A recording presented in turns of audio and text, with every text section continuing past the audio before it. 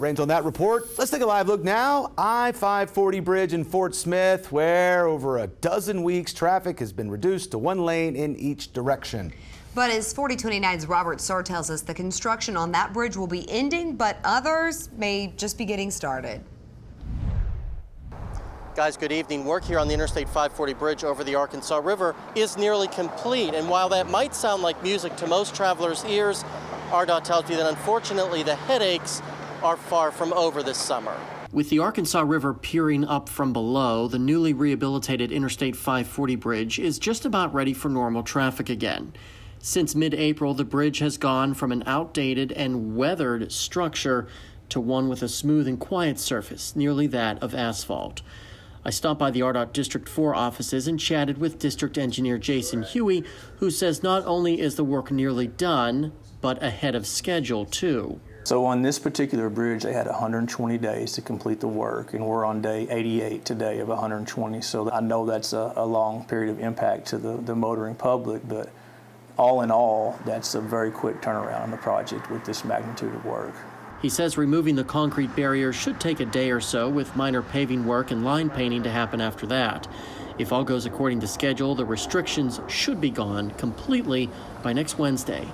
But the news isn't all good. Once we get all the lanes of I-540 open back up on the river bridge, the contractor will be moving to the Garrison Avenue bridge over Arkansas River and doing the same type of work. It'll be staged slightly differently because it's a different type of roadway as opposed to an interstate.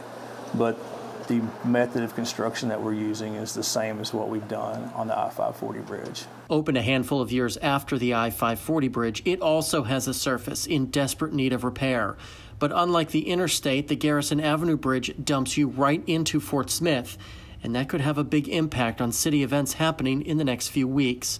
Josh Bufink runs public relations for Fort Smith and says that project introduces new challenges for motorists. We do have the Peacemaker Festival coming to Fort Smith at the end of July, and we expect a lot of people to be coming into town. So just knowing that this construction's happening, we just want people to exercise caution as they go over the bridge. You know, be sure to look out for those barrels, those cones, those signs that are going to be up that are explaining the construction work that's happening, and be ready for some traffic. RDOT says the contractor will have 220 days, about to the end of the year, to finish the work.